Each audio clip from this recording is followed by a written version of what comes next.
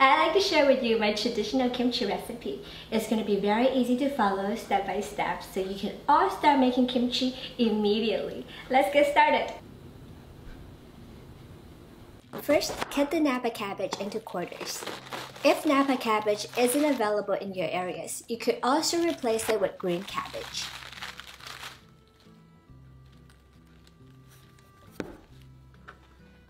Rinse the cabbage in running water.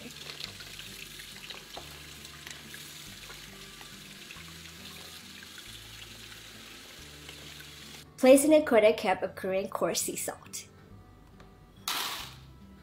Pour in the water and whisk until dissolved.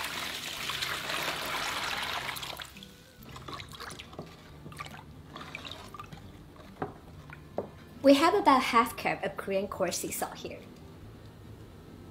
Sprinkle a pinch of salt over every layer of the cabbage.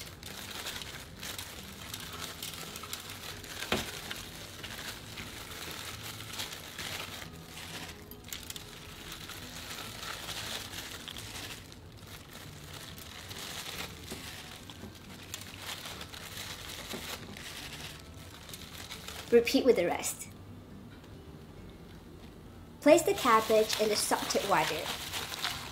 And we're going to brine until the white part of the cabbage becomes soft, flexible, and bendable. About 8 hours. It also depends on the size and freshness of your cabbage.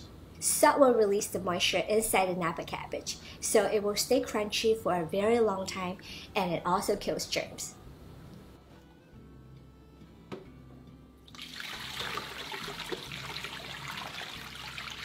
Rinse the Napa cabbage in running water until all the salt on the surface has been removed, for about 3 times.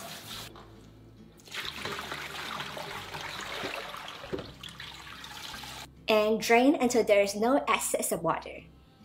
In a saucepan over low heat, add the water and sweet rice flour.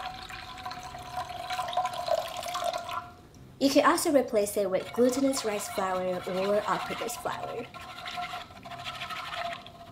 Constantly stir until the paste becomes sticky and pasty, and bring it to a boil. Let it come to room temperature for about 20 minutes. In a food processor, transfer in the garlic, ginger, Korean pear.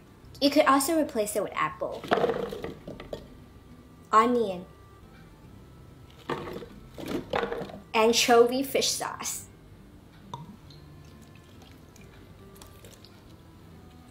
Korean salted shrimp.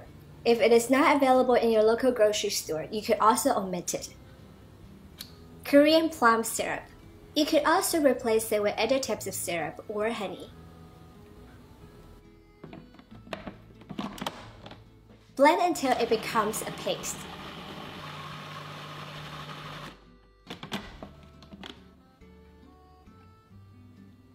In a large mixing bowl, combine the rice paste, spice and seasoning paste, and Korean chili pepper flakes. You can add more or less based on your preference. And whisk.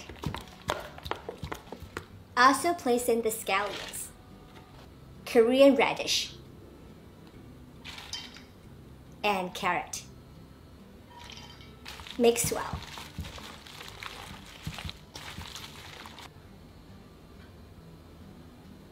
And we're gonna spread some kimchi paste on every layer of the cabbage.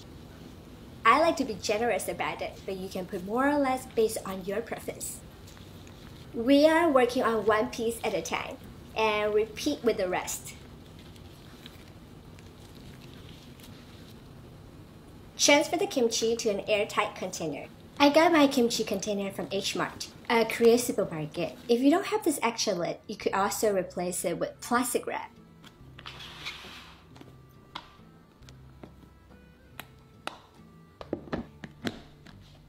To ferment faster, leave it under room temperature for about a day. Then place it in the fridge to continue the fermentation from 5 days to 1 month. It depends on how tangy and sour you want your kimchi to be.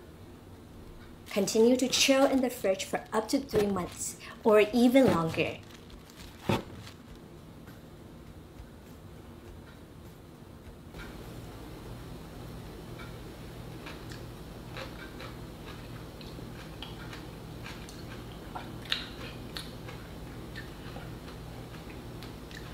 This is truly amazing, really delicious. It's very refreshing, really crunchy, spicy, tangy, and full of umami taste. It's just so delicious.